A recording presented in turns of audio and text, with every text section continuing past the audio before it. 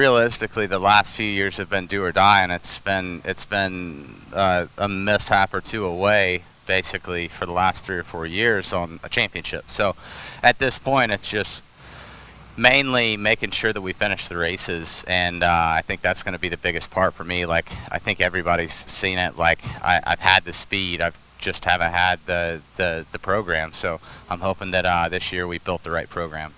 It's one of those tracks, like, they're the few lines that are out there, like, they're not any faster. So it's one of those where you're gonna have to send it life or death, like, let's make this move. And yeah, it's I can see, like, for the quad side, yeah, they slowed it down. For us, we still straighten a lot of stuff up that they can't, so it'll still be a fast track. Big Buck's always fast. Now there's just less options to get over and find a smooth line. So I think you'll see a lot of yo-yo.